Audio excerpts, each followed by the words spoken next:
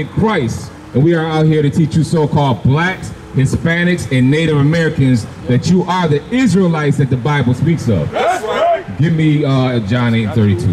1, 2, and 3. The book of John, chapter 8 and verse 32. And ye shall know the truth, and the truth shall make you free. Why is it that the truth will make you free? Because for so long we've been called African American, black, Hispanic, what else? Puerto Rican, Haitian, Jamaican. These are all the names of that our oppressors gave us during the time of slavery. We don't like to think about slavery. We think that we're free now, but we're not free.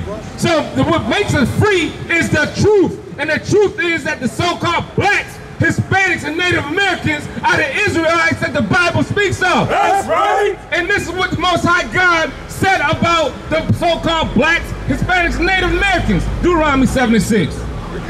This is what God has to say about you, black man, Hispanic man. Come on. The book of Deuteronomy, chapter 7 and verse 6. For thou art an holy people unto the Lord thy God. The Most High God calls us a holy people unto himself. Okay? But we don't even realize that.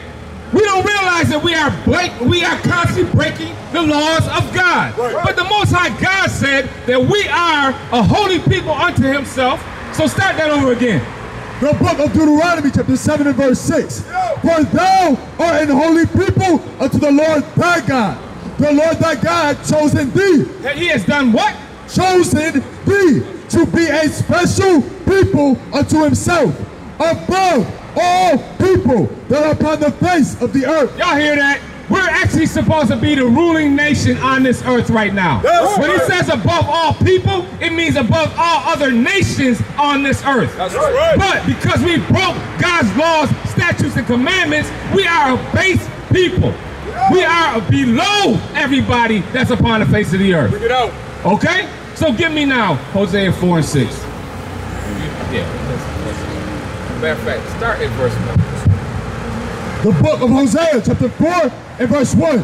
Hear the word of the Lord, ye children of Israel. So, we're out here to tell you what? The truth that is according to the Bible. That's right. So we're telling you the truth. The Most High God in Hosea 4 and 1 says, hear these words, O Israel. Start over again. Hosea chapter 4 and verse 1.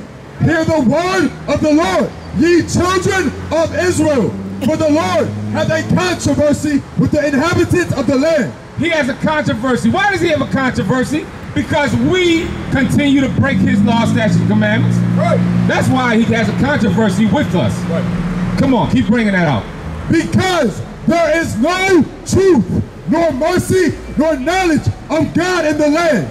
That's heavy. It said there's no truth or knowledge of God in the land. Why is that? Because we're trusting on with that image of the beast, that white Jesus that does not exist, that was created in a lab by the white man. Okay? Jesus Christ is a black man according to the Bible. We are going to bring that out shortly. Okay? Hey, young brother, what's your name? What's your name? Adrian. What's your nationality according to the Bible? What's your nationality? Come here. We ain't gonna bite you. Come here. I'm gonna ask you a couple questions. Do you know if someone asks you what your nationality is, right? What are you gonna tell them? You don't know, right? But what a lot of us do say is we're black, right? Or we'll say we're African American, right? Well, I'm here to tell you, and I'm here to tell all of the people out here that you are not black. Black is the color of a crayon in a crayon box. But even more, come here. Tell me something. Do you go to church? All right. Which one of these is Christ? If you want to look at these two pictures, which one is Jesus Christ? Ah. So, my young brother here, Adrian, you said your name was? AJ? Come here, AJ. My name is Obadiah. Give me some. My man. All right. So, AJ says that Jesus Christ looks like this right here, this so-called white depiction of Christ. But I'm about to show you that Jesus Christ looks like you and I. That's right. Okay? Listen real close. I'm going to give you believe the Bible, right? You believe in the Bible, correct? All right, so now, out of the Bible, it's very important that we know where we came from, right? We need to know what Christ also looks like, because Christ is not a white man that is in all these churches all across America. Right. Okay? So now, give me Revelation 1:1. The book of Revelation, chapter 1 and verse 1. The revelation of Jesus Christ, which God gave unto him to shew unto his servant things which must shortly come to pass. So now, the revelation just means the revealing of something, okay? So now, go down to verse 13. So this is being revealed to Apostle John at the time when he was on the island of Patmos. He was given a vision of what Christ looked like, okay? So that's why it says the revelation, because it's telling you it's revealing to us what Christ looked like, okay? So listen real close, come on. Verse 13. Start at verse 13. And in the midst of the 7 candlesticks, one like unto the Son of Man, clothed with a garment down to the foot, with a girt about the paps with a golden girdle. So the reason why John said one like unto the Son of Man is because he's getting a revelation of what Christ looked like, and he walked with Christ. He knows what Christ looked like. So now he's saying, now one like the Son of Man. So it's a revealing of what Christ looked like. Now give me verse 14. Come on. Verse 14. His head and his hairs were white like wool. Now, does this man right here have white and woolly hair? Do you know what is woolly hair? It's like what? What is woolly hair like? It's like sheep hair, right? And that's like here our hair. Like right. If I had like an afro, it'd be like a sheep hair, right? Right. Like that. Yeah, like this brother here who didn't cut his hair yet. Yeah, this brother right here, that's sheep hair right there. All right, so let's break. So he said like sheep hair. So read it again, come on. Verse 14, his head and his hairs were white like wool, as white as snow. So it's white as snow. Check again. This image versus this image. Come on. And his eyes were as a flame of fire. They said his eyes were like a flame of fire because Christ drank wine in moderation. So when you drink wine, the whites of your eyes turn a little red. You paying attention, brother? Pay very close attention. All right, come on. Verse 15. And his feet like unto fine brass. Oh, he said his feet are like unto fine brass. If you take your shoes off right now, don't your feet look like the rest of your body? Okay, so it's saying his feet were like unto fine brass. Do you know what brass looks like? What does brass look like? Yeah, exactly. It's like a penny, like what a penny looks like, right? It's kind of like what they would say. It's a derivative of brown, meaning it's like brown. Okay, so that's what brass looks like. So it says his feet were like unto fine brass. But listen to this part. And his feet like unto fine brass, as if they burned in a furnace. If you burn anything in a furnace, what color does it turn? If you burn it, it turns black like this. So the bottom line is, not only was Christ a black man, but he was a dark-skinned black man. Okay? So no longer should you ever, when you go, listen to me, no longer at this point in time, remember this is coming out the Bible, which you said you believe the Bible. Get this image out of your mind today. Christ is black like you and I. So why is that important? Because if you go to school, right?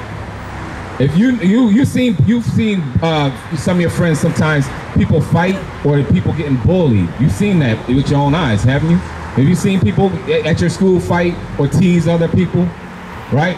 Well, if you look at someone that's the same color as you, if you have a different understanding of what Christ looks like, now you should start seeing Christ in that person. You see what I'm saying? Because Jesus Christ, let me ask you a question. What did Jesus Christ do when he was on the earth? Do you know?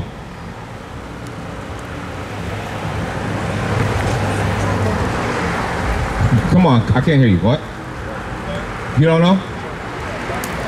He died on the cross for our sins, right? He died on the cross. But he lived and he performed many miracles. He taught the people, right? But what was he teaching? He was teaching the people about the laws of God and how to keep the laws of God. That's what he was doing. His ministry was about teaching Israelites how to live their lives so that they can ultimately go to what our people call heaven, but we call it the kingdom, all right? So at the end of the day, this is what Christ taught: how to love one another, how to keep his Sabbath day, how to, thou shalt not kill, thou shalt not commit adultery. All these things Christ taught. Listen now.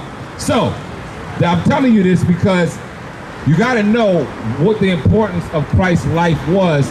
He died for the sins of all Israel. Give him that real quick. Show him that. So listen to this real quick. Acts 5 and 29. Listen. The book of Acts chapter 5 and verse 29. Then Peter and the other apostles answered and said, we ought to obey God rather than men. But the God of our fathers raised up Jesus, whom ye slew and hanged on a tree. Him hath God exalted with his right hand to be a prince and a savior, for to give repentance to Israel. So that's what Christ did. Christ paid the ultimate price. Are you paying attention, brother? Young brother? And he gave the ultimate price on the cross. He died for our sins so that we can have repentance and be able to go through, pray to the Most High God and ask for forgiveness of sins because of the ultimate sacrifice that Christ paid when he died on the cross. Okay? Understand that? Now they will see the true men of God. We are not black men, we are the Israelites. That's right.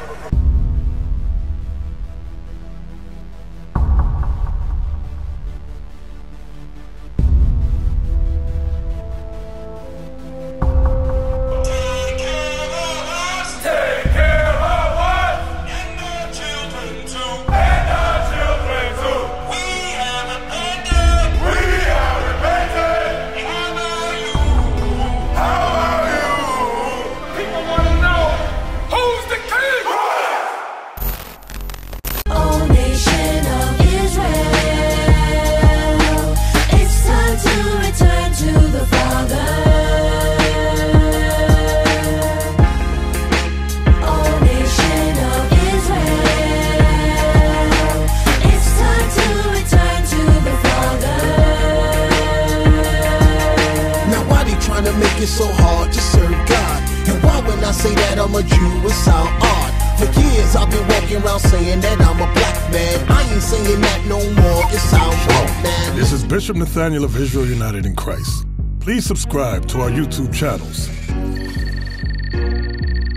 Stay up to date with our latest events, music, and classroom lessons.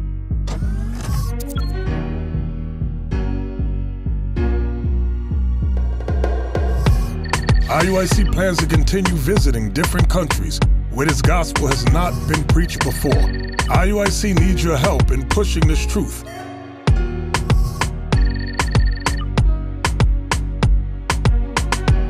So join us. Subscribe to our Instagram, Facebook, Twitter, and podcasts, and stay up to date with us.